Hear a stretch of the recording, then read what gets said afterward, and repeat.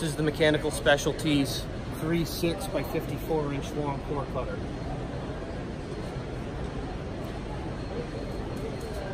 This model comes equipped with a drive chuck that is capable of driving a 3-inch core, of which you were seeing already placed on here, as well as a 6-inch core, which will go on this surface here. It cuts using a blade, and the blade then cuts into a soft plastic mandrel, which does two things for us here. First of all, it makes it that the blade doesn't get dull by cutting into something hard.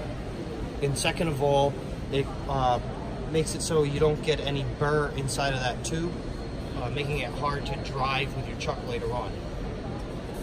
This model also features two independent double rollers, which add as support and rigidity to the drive shaft that drives our core.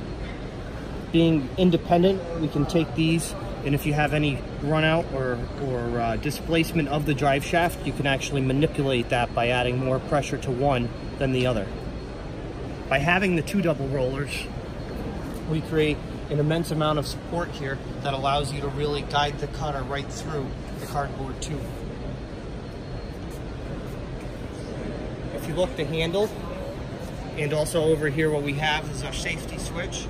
They both are illuminated to let the operator know when power is then brought to the machine at all times.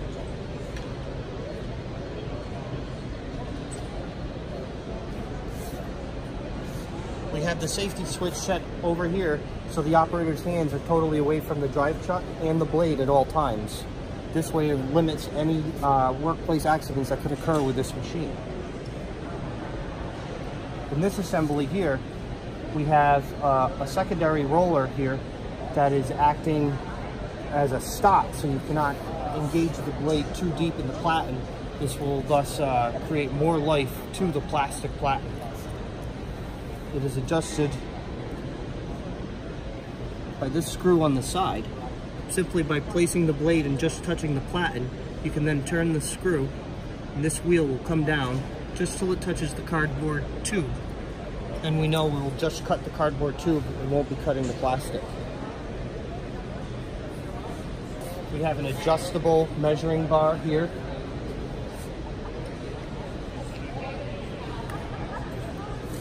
You can slide it right down. Say you want 8 inches, bring it to your 8-inch mark. Tighten down the back screw. Bring down your lever. Slide your cardboard tube to the stop lever. Lift the lever up, then you're ready to cut.